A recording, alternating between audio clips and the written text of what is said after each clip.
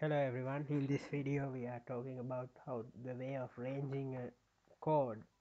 In other words, we are focusing about GPS ranging. So GPS satellite continuously transmit navigation signals in two frequencies in L band.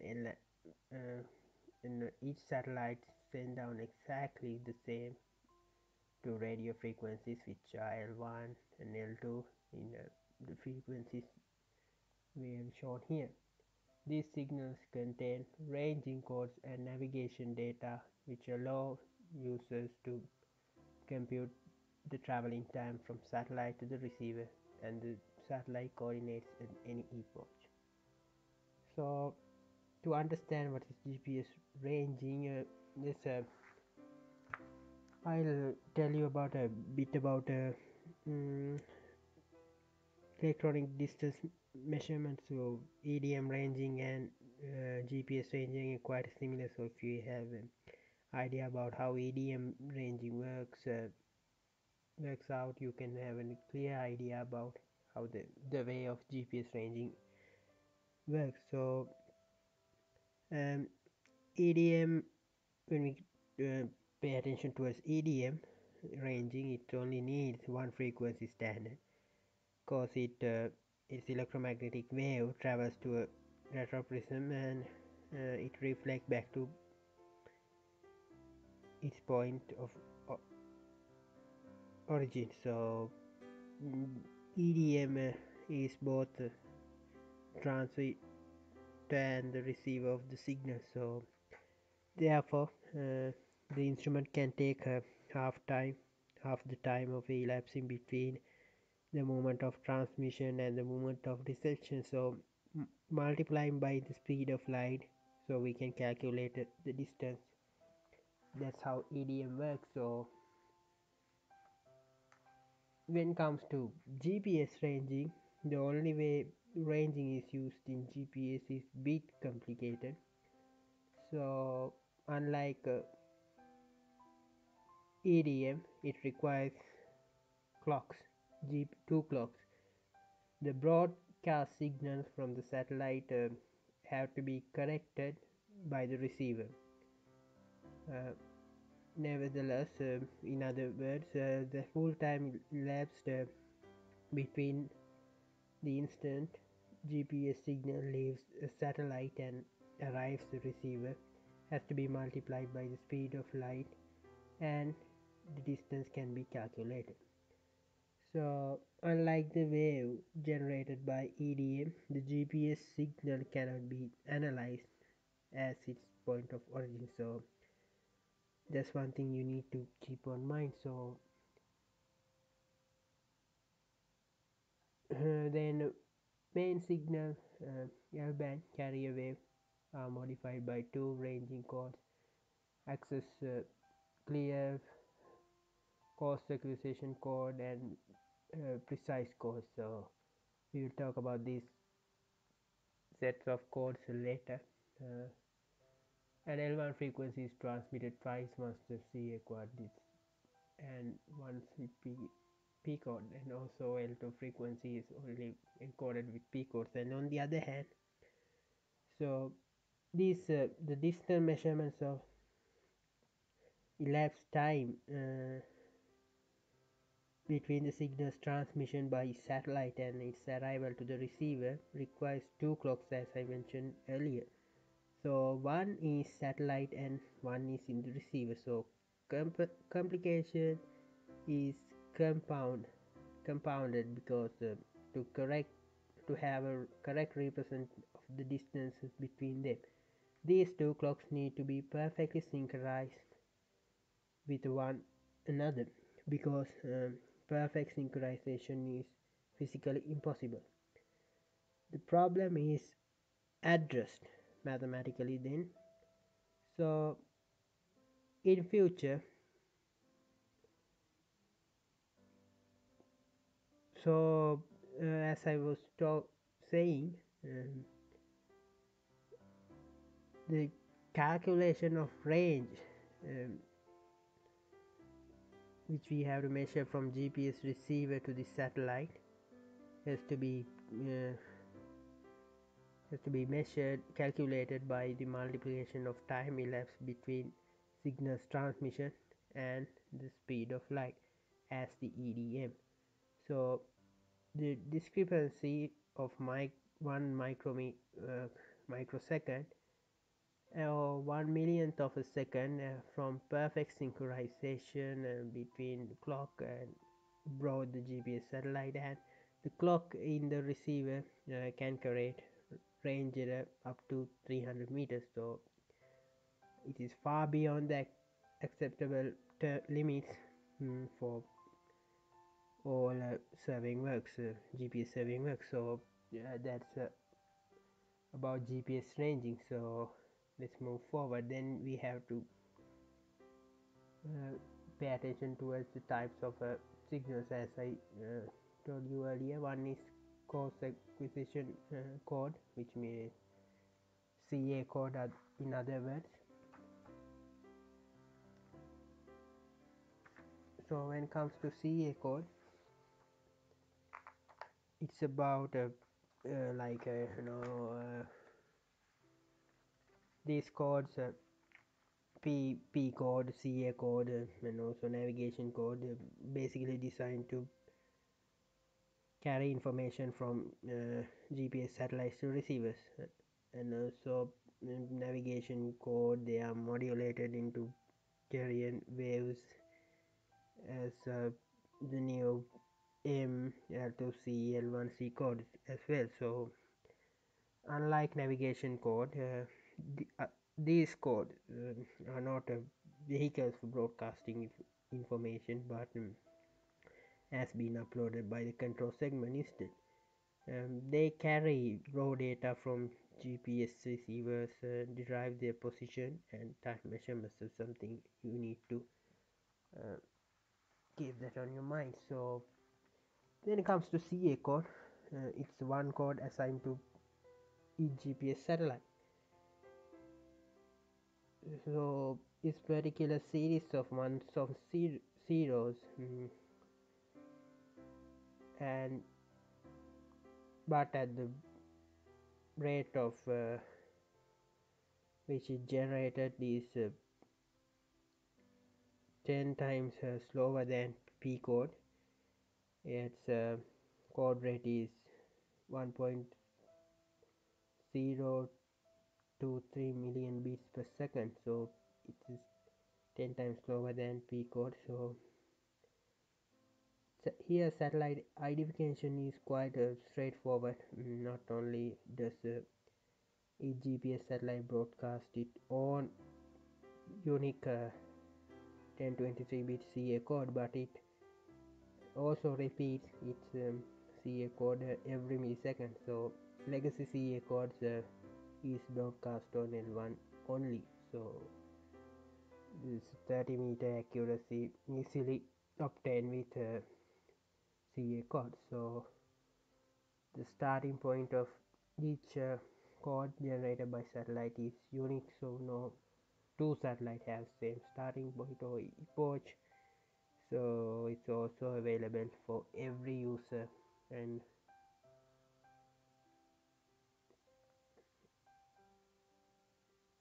legacy CA code is broadcast on L1 only, something additional. So when it comes to P code, it's a bit different. So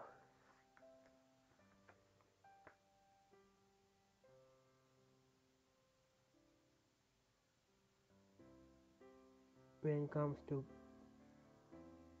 P code, it's called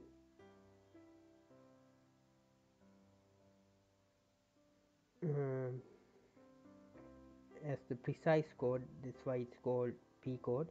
It's a particular series of ones and zeros, as I usually told, and generated at rate of 10.23 million bits per second. So it carries both L1 and L2, and very long.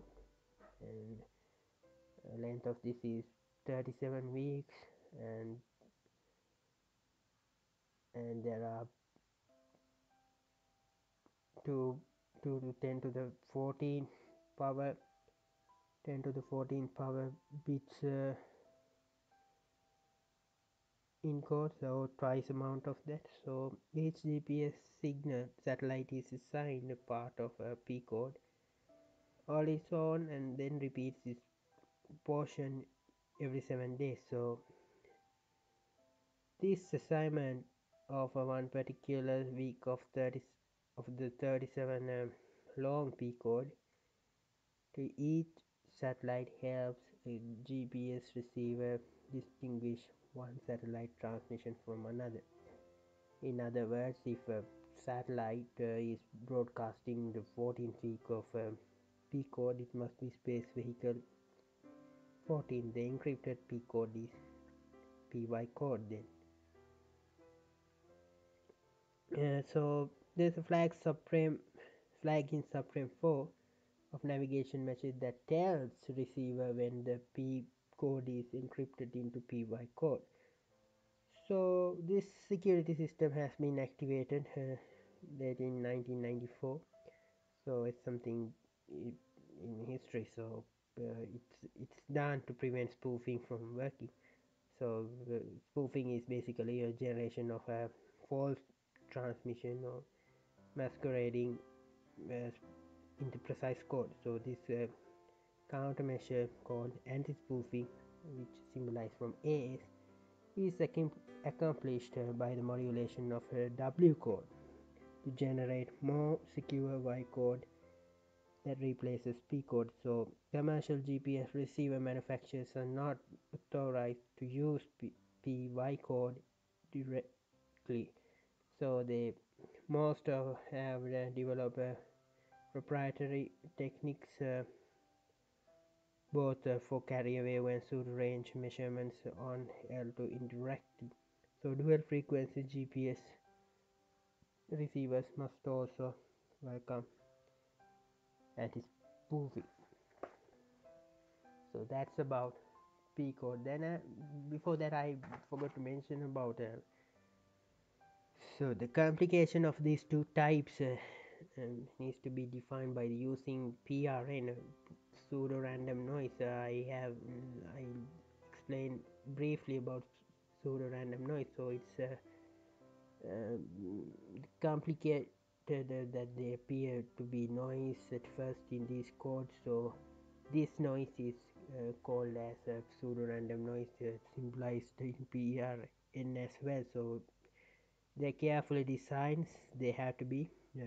They must be capable of repetition and replication. So this short video we discuss about CA code. So uh, when I talking about CA code, there's something additional I would like to add because CA code is can be said as a as a vehicle to for the standard position service or SPS, which is used for most civilization surveying applications. So and also PY code on the other hand provides the same service for precise positioning service PY code PPS. So precise positioning service is for P code and standard positioning service from CA code. So that's something you need to remember. So the idea of SPS, standard positioning service, and also precise positioning service, which known as already PPS, was developed by many years ago by the Department of Defense in USA. So SPS was designed in purpose of providing minimum level of positioning capability considered consistent with national security. It in range minus meter 100 meters to plus 100 meters. So 90% of the time when it comes to time range. So when intentionally degraded through selective availability. So selective availability uh, is the how do I say? So it is the deterring. So intentional dithering of satellite clock by clocks that we can say what is selective availability is. So the accuracy of it was presented so due to accuracy of CA point positioning as originally rolled was too good. So that's why the reason for selective availability, otherwise SA is there. So as mentioned earlier, so the accuracy was supposed to be plus or minus 100 meters horizontally or within the time range of 95%. So vertical accuracy has to be within plus or minus 175 meters. So as a fact, we can say we know it turned out the CA code point positioning gave civilian access to accuracy of about 20 or 40 meters plus or minus. So that was not according to the plan, it was unintentional, totally unintentional. So satellite clock's accuracy was degraded on CA code. On the other hand, the intentional error uh, which source which was called SA was good. So that's the plus point here. So even the clock's accuracy was degraded, the SA selective availability was gone. So there are two sides of this